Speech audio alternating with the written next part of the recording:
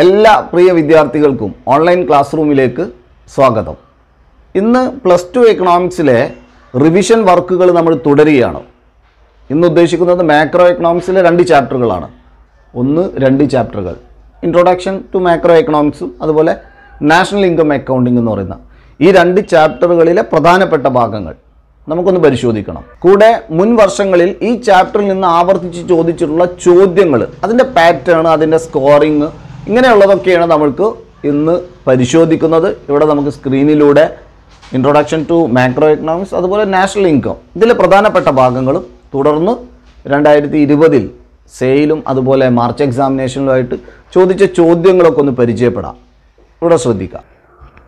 Macro എക്കണോമിക്സിലെ 2 ചാപ്റ്ററുകൾ, മാക്രോയിലെ 1ാമത്തെ chapter ആവുന്ന introduction to macro economics എന്നുള്ളതും 2ാമത്തെ chapter ആയിട്ടുള്ള നാഷണൽ ഇൻകം അക്കൗണ്ടിങ്ങും. ഇതിൽ നിന്ന് മുൻ വർഷങ്ങളിൽ 2020 മാർച്ചിലും അതുപോലെ എക്സാമിനേഷനിലുമായിട്ട് ഈ ചാപ്റ്ററിൽ നിന്ന് ആവർത്തിച്ചു വന്ന ചോദ്യങ്ങളാണ് നമ്മളിവിടെ പരിചയപ്പെടുന്നത്. ഒരു ചോദ്യം ഇതാണ്: write a short note on the great depression of 1929. 1929 great ഡിപ്രഷനുമായി ബന്ധപ്പെടുത്തിയിട്ടുള്ള ഒരു ഷോർട്ട് നോട്ട് തയ്യാറാക്കാനാണ്. ആ 1ാമത്തെ ചാപ്റ്ററിൽ വളരെ പ്രധാനമായിട്ടും കാര്യങ്ങൾ ഡിസ്കസ് ചെയ്യുന്നത് ഗ്രേറ്റ് ഡിപ്രഷനുമായി ബന്ധപ്പെട്ടാണ്. 1929 അമേരിക്കയിൽ അവിടെ സ്റ്റോക്ക് എക്സ്ചേഞ്ചിലുണ്ടാകുന്ന തകർച്ച വഴി അത് പ്രത്യക്ഷമാവുന്നു.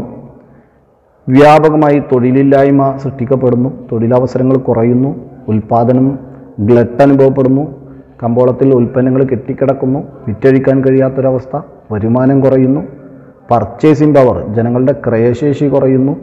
ഇത്തരത്തിലുള്ള ഒരു മാന്ദ്യം അത് ലോകത്തെ ഒട്ടുമിക്ക സമ്പദ് വ്യവസ്ഥയെയും ബാധിച്ചു. 1929 മുതൽ 1933 വരെയുള്ള കാലഘട്ടങ്ങളിലായിരുന്നു ഈ ഗ്രേറ്റ് ഡിപ്രഷൻ ലോകത്ത് കാര്യമായിട്ട് പ്രത്യക്ഷമായി കണ്ടത്. ആ സമയത്ത് ഉടലെടുത്തു വന്ന ഒരു ഇക്കണോമിക്സ് ബ്രാഞ്ചാണ് മാക്രോ എക്കണോമിക്സ്. കാര്യങ്ങളൊക്കെ മൊത്തമായി കാണാതെ ഇൻഡിവിജ്വലായിട്ട്, പ്രത്യേകിച്ച് ക്ലാസിക്കൽ ഇക്കണോമിസ്റ്റുകളെ അന്ധമായി പിന്തുടർന്നത് കൊണ്ടാണ് ഇത്തരത്തിലുള്ളൊരു മാന്ദ്യത്തിലേക്ക് നയിച്ചത് എന്നും supply creates is on demand, ജെബിസയുടെ supply creates is on demand, says law of market, അതിൽ അമിതമായി ആശ്രയിച്ചു മുന്നോട്ട് പോയപ്പോൾ തൊഴിലില്ലായ്മ ഉണ്ടാവില്ല, ഓവർ പ്രൊഡക്ഷൻ ഉണ്ടാവില്ല, എത്ര കണ്ട് ഉൽപ്പാദിപ്പിച്ചോ അത്രയും ഡിമാൻഡ് ഉണ്ടാകും എന്നൊക്കെ വിശ്വസിക്കുകയും അതോടൊപ്പം ആഡം സ്മിത്തിൻ്റെ ഒരു ഇൻവിസിബിൾ ഹാൻഡ് ഇക്കോണമിയിൽ പ്രവർത്തിക്കുന്നുണ്ട്, യാതൊരു തരത്തിലുള്ള ഫ്ലക്ച്വേഷൻസും അതിനെ അത് ഓട്ടോമാറ്റിക്കായിട്ട് തന്നെ റെക്ടിഫൈ ചെയ്യും എന്നൊക്കെ ലോക സമ്പദ് വ്യവസ്ഥകൾ അമിതമായി വിശ്വസിച്ചതാണ് ഈ ഒരു ഡിപ്രഷനിലേക്ക് കാരണമായത്. ഇവിടെ മാക്രോ എക്കണോമിക്സ് എന്ന് പറയുന്ന പുതിയൊരു ശാസ്ത്രശാഖ ഉടലെടുക്കുകയും അതിനെ മൊത്തമായിട്ട് പുറമേക്ക് കൊണ്ടുവന്നതാണ് JM കെയ്ൻസ് എന്ന് പറയുന്ന ജോൺ മെനാർഡ് കെയ്ൻസ്. അദ്ദേഹം പറയുന്നു, ഒരു ഇക്കോണമിയെ മൊത്തമായിട്ടെടുത്ത് പഠനം നടത്തേണ്ടതുണ്ട്. അങ്ങനെ മൊത്തമായിട്ട് ഇക്കോണമിയെ എടുക്കുമ്പോൾ അവിടുത്തെ ഉൽപ്പാദന വർധനവിനെക്കുറിച്ചും തൊഴിലില്ലായ്മയെക്കുറിച്ചും മറ്റുമൊക്കെ മനസ്സിലാക്കി അതിന് പരിഹാരം കാണേണ്ടതുണ്ട്.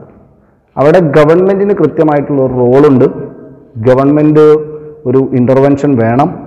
അങ്ങനെ പറഞ്ഞുകൊണ്ട് ഈ ഡിപ്രഷന് പരിഹാരം മുന്നോട്ട് വെച്ച ഒരു വ്യക്തിയാണ് ജോൺ മെനാർഡ് കെയ്ൻസ്. അദ്ദേഹം സഫലചോദനം, ഇഫക്റ്റീവ് ഡിമാൻഡിൻ്റെ കുറവാണ് ഈ ഡിപ്രഷന് കാരണമായത്. അങ്ങനെ ഇടപെടലുകൾ വഴിയായിട്ട് അവിടെ ഡിമാൻഡ് സൃഷ്ടിക്കണം, ഗവൺമെൻറ് എക്സ്പെൻഡിച്ചർ കൊണ്ടുവരണം.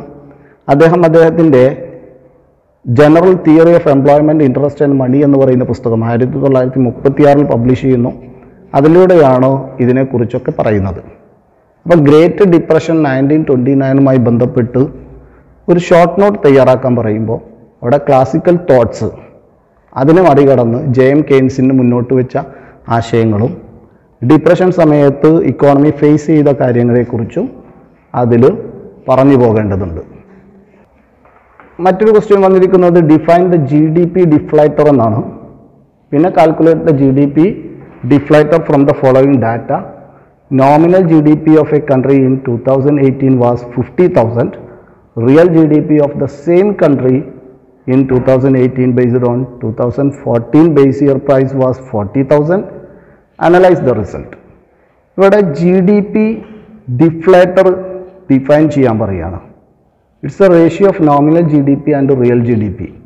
നോമിനൽ ജി ഡി പിയും റിയൽ ജി ഡി പിയും തമ്മിലുള്ള ആ ഒരു റേഷ്യോയാണ് ജി ഡി പി ഡിഫ്ലേറ്റർ പറയുന്നത്. അതെങ്ങനെ കാൽക്കുലേറ്റ് ചെയ്യുക? Nominal G D P divided by real G D P into 100. Nominal G D P എന്ന് പറയുന്നത് എന്താ?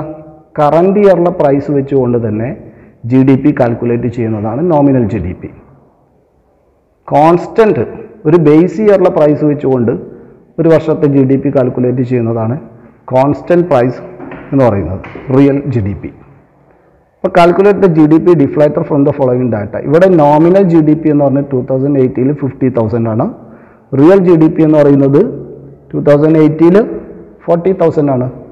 അപ്പോൾ 50,000 divided by 40,000 into 100 G D P deflator എന്നുള്ളത് കിട്ടും. 2018 40,000 ആണ്. അത് 2014 ബേസ് ഇയർ പ്രൈസ് വെച്ചുകൊണ്ടാണ്. അതുകൊണ്ടാണ് ഇത് കോൺസ്റ്റൻറ്റ് എന്നുള്ളത് പറയുന്നത്. ഇങ്ങനെ ജി ഡി പി ഡിഫ്ലേറ്റർ എന്ന് പറയുന്നത് കാണാം. ഉൽപ്പാദന വർധനവാണോ കുറവാണോ അങ്ങനെ പറയുന്നതൊക്കെ നമുക്ക് ജി ഡി പി ഡിഫ്ലേറ്റർ വെച്ചുകൊണ്ട് കാൽക്കുലേറ്റ് ചെയ്തെടുക്കാൻ സാധിക്കും. മറ്റൊരു question, national income of A country can be measured by 3 alternative methods. Explain the expenditure method, calculate the national income from the following data. ഇവിടെ നാഷണൽ ഇൻകം എന്ന് പറയുന്നത് 3 മെത്തേഡിൽ calculate ചെയ്യാം. Product method, income method, expenditure method. Product മെത്തേഡിൻ്റെ പേരാണ് output method അല്ലെങ്കിൽ value added method എന്ന് പറയാറുണ്ട്. ഇവിടെ പറഞ്ഞിരിക്കുന്നത് എക്സ്പെൻഡിച്ചർ മെത്തേഡ്, അവിടെ കൺസംഷൻ എക്സ്പെൻഡിച്ചർ, ഇൻവെസ്റ്റ്മെൻറ്റ് എക്സ്പെൻഡിച്ചർ അല്ലേ, അങ്ങനെ പറയുന്ന എക്സ്പെൻഡിച്ചർ സൈഡിൽ നിന്നുള്ള C+I+G+ ഗവൺമെൻറ്റിൻ്റെ ഭാഗത്തു നിന്നുള്ള expenditure, then export minus import. Net ഇവിടെ കാൽക്കുലേറ്റ് ചെയ്യാൻ പറഞ്ഞിരിക്കുന്നത് NNP-FC, net national product at factor cost. എന്തൊക്കെ തന്നിട്ടുണ്ട്? GNP-MP തന്നിട്ടുണ്ട് 50,000, ഡിപ്രീസിയേഷൻ തന്നിട്ടുണ്ട് 2,000, GST goods and service tax തന്നിട്ടുണ്ട് 3,000, സബ്സിഡി തന്നിട്ടുണ്ട് 1,000, net factor income from abroad തന്നിട്ടുണ്ട് 4,000. ഇനി identify other 2 methods of national income calculation. നേരത്തെ നമ്മൾ പറഞ്ഞു പ്രോഡക്റ്റ് മെത്തേഡും ഇൻകം മെത്തേഡും ആണ്. അപ്പോൾ ഇവിടെ NNP കാണണം. NNP-FC എന്ന് പറയുന്നതാണ് നാഷണൽ ഇൻകം എന്ന് പറയുന്നത്. ഇപ്പോൾ GNP-MP gross national product at market price, gross national product market പ്രൈസിൽ അതിനെ factor cost ആക്കണമെങ്കിൽ GNP-FC ആക്കണമെങ്കിൽ GNP-MP minus net indirect tax ആണ്. ഇവിടെ നെറ്റ് ഇൻഡയറക്റ്റ് ടാക്സ് എന്ന് പറഞ്ഞു കഴിഞ്ഞാൽ എങ്ങനെ കിട്ടുക? ഇൻഡയറക്റ്റ് ടാക്സ് 3,000, GST എന്ന് പറയുന്നത് മൈനസ് സബ്സിഡി 1,000, 3,000 മൈനസ് 1,000 2,000 ആണ് നെറ്റ് ഇൻഡയറക്റ്റ് ടാക്സ്. ഇപ്പോൾ GNP-MPയിൽ നിന്ന് ആ നെറ്റ് ഇൻഡയറക്റ്റ് ടാക്സ് 50,000 നിന്ന് 2,000 കുറച്ചാൽ 48,000 കിട്ടി. ഇത് GNP-FC ആണോ? എന്നാൽ അതേസമയം അത് NNP gross national product at factor cost ആണ്. അത് നെറ്റ് നാഷണൽ പ്രോഡക്റ്റ് ആവണമെങ്കിൽ NNP ആവണമെങ്കിൽ ഗ്രോസ് നെറ്റ് ആവാൻ ഡിപ്രീസിയേഷൻ, ഗ്രോസിൽ നിന്ന് ഡിപ്രീസിയേഷൻ കുറച്ചാൽ മതി. അപ്പോൾ 48,000 നിന്ന് 2,000 കൂടി കുറക്കണം. അപ്പോൾ 46,000 എന്ന് പറയുന്നത് കിട്ടും. എന്നാൽ ഇവിടെ net factor income from abroad തന്നിട്ടുണ്ട്. GDP ആണെങ്കിൽ ഗ്രോസ് ഡൊമസ്റ്റിക് പ്രോഡക്റ്റ്, അതിൻ്റെ കൂടെ net factor income from abroad കൂടി ചേരുമ്പോഴാണ് എന്ത് ആവുന്നത്? GNP ഗ്രോസ് നാഷണൽ ആവുന്നത്. ഇങ്ങനെ നമ്മൾക്ക് ഈ കാൽക്കുലേഷൻ ചെയ്യാം. എപ്പോഴും ശ്രദ്ധിക്കേണ്ടത് ഗ്രോസ് എന്നുള്ളത് നെറ്റ് എന്ന ഫാക്ടറിലേക്ക് മാറുന്നത് ഡിപ്രീസിയേഷൻ, ഗ്രോസിൽ നിന്ന് ഡിപ്രീസിയേഷൻ കുറക്കുമ്പോൾ നെറ്റായി മാറും. മാർക്കറ്റ് പ്രൈസ് ഫാക്ടർ കോസ്റ്റ് ആവുന്നത് മാർക്കറ്റ് പ്രൈസിൽ നിന്ന് നെറ്റ് ഇൻഡയറക്റ്റ് ടാക്സ് ഒഴിവാക്കി കഴിഞ്ഞാൽ ഫാക്ടർ കോസ്റ്റ് ആവും. അപ്പോൾ ഫാക്ടർ കോസ്റ്റ് മാർക്കറ്റ് പ്രൈസ് ആവുന്നത് ഫാക്ടർ കോസ്റ്റിൻ്റെ കൂടെ നെറ്റ് ഇൻഡയറക്റ്റ് ടാക്സ് എന്നുള്ളത് ആഡ് ചെയ്താൽ മതി. ഡിപ്രീസിയേഷൻ പോയാൽ ഗ്രോസ് നെറ്റായി മാറും. പിന്നീട് ഡൊമസ്റ്റിക്കും നാഷണലും തമ്മിലുള്ളതാണ്. ഡൊമസ്റ്റിക്കിൽ net factor income from abroad ചേരുമ്പോൾ അത് നാഷണലായി മാറും. അപ്പോൾ ഈ 3 കാര്യങ്ങൾ പ്രത്യേകം ശ്രദ്ധിച്ചു വെക്കണം. ഡൊമസ്റ്റിക് നാഷണൽ ആവുക, നെറ്റ് ഗ്രോസ് ആവുക, then market price factor cost ആവുക. ഇത് തിരിച്ചും സംഭവിക്കാം. ഇതിനിടയിൽ വരുന്ന വ്യത്യാസങ്ങളാണ് ശ്രദ്ധിക്കേണ്ടത്. മറ്റൊരു question, the famous book general theory of employment interest and money was written by JM കെയ്ൻസിൻ്റെതാണ് general theory എന്നാണ് അതിനെ പറയുക. General theory of employment, interest and money. 1936 1936 publish ചെയ്യുന്നത്. മറ്റൊരു ക്വസ്റ്റ്യൻ ഇതാണ്, ഫിനാൻഷ്യൽ ഇയർ ഇൻ ഇന്ത്യ. ഇന്ത്യയിലെ ഫിനാൻഷ്യൽ ഇയർ തുടങ്ങുന്നത് എന്നാണ്? April 1 മുതൽ മാർച്ച് 31 വരെയാണ് ഇപ്പോൾ നിലവിൽ ഫിനാൻഷ്യൽ ഇയർ. അങ്ങനെ ഒരു ഫിനാൻഷ്യൽ ഇയറിലെ അന്തിമ സാധന സേവനങ്ങളുടെ ഉൽപ്പാദിപ്പിച്ച അന്തിമ സാധന സേവനങ്ങളുടെ പണമൂല്യമാണ് നാഷണൽ ഇൻകം എന്ന് പറയുന്നത്. അപ്പോൾ ഫിനാൻഷ്യൽ ഇയർ എന്ന് പറയുന്നത് ഏപ്രിൽ 1 ടു മാർച്ച് 31. മറ്റൊരു question, distinguish between public goods and private goods. Right an example of which. സ്വകാര്യ വസ്തുവും പൊതുവസ്തുവും തമ്മിലുള്ള വ്യത്യാസമാണ്. ഇപ്പോൾ ഒരു റോഡ് അതൊരു പബ്ലിക് ഗുഡ്സ് ആണ്. ഒരാളുടെ സ്വന്തമായിട്ടുള്ള കാറ് അതൊരു പ്രൈവറ്റ് ഗുഡ്സ് ആണ് അല്ലേ? ഇവിടെ നിന്ന് തന്നെ നമുക്ക് അതിൻ്റെ വ്യത്യാസം മനസ്സിലാവില്ലേ? ഇപ്പോൾ പാർക്കുകൾ പബ്ലിക് ഗുഡ്സ് ആണ്, ഡാമുകൾ പബ്ലിക് ഗുഡ്സ് ആണ്, KSRTC പബ്ലിക് ഗുഡ്സ് ആണ്. എന്നാൽ അതേസമയം സ്വകാര്യ ബസ്സുകളുണ്ട്, പ്രൈവറ്റ് ഗുഡ്സ് ഉണ്ട്.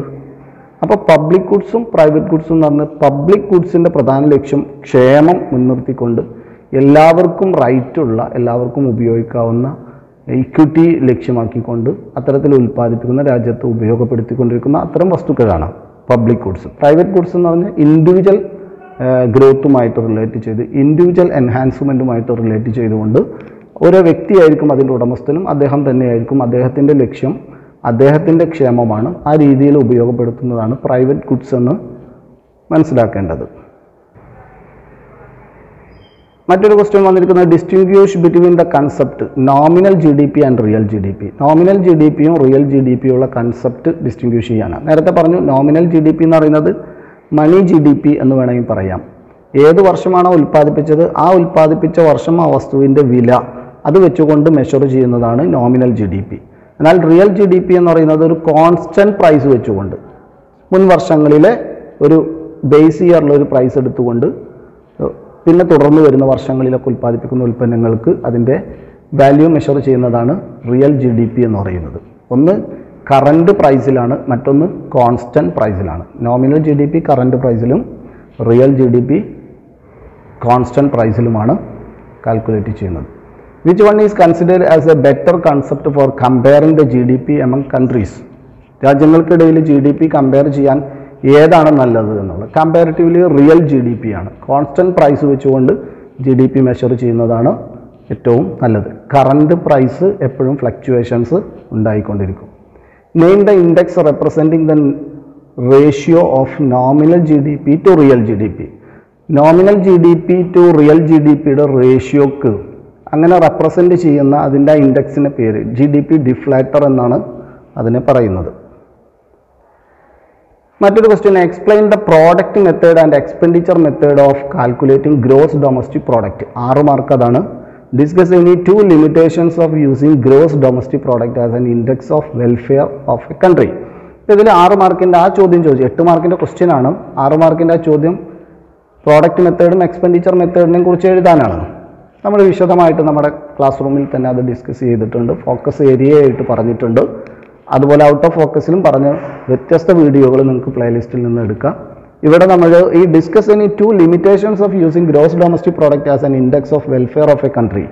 ഒരു രാജ്യത്തിൻ്റെ ക്ഷേമം അതുമായി ബന്ധപ്പെട്ട് GDP എന്ന് പറയുന്നത് എടുക്കുമ്പോൾ എന്തൊക്കെ ലിമിറ്റേഷൻസ് ഉണ്ട് എന്നാണ്. GDP എന്ന് പറയുന്നത് ഉൽപ്പാദനമാണ്, ഉൽപ്പാദന വർധനമാണ്.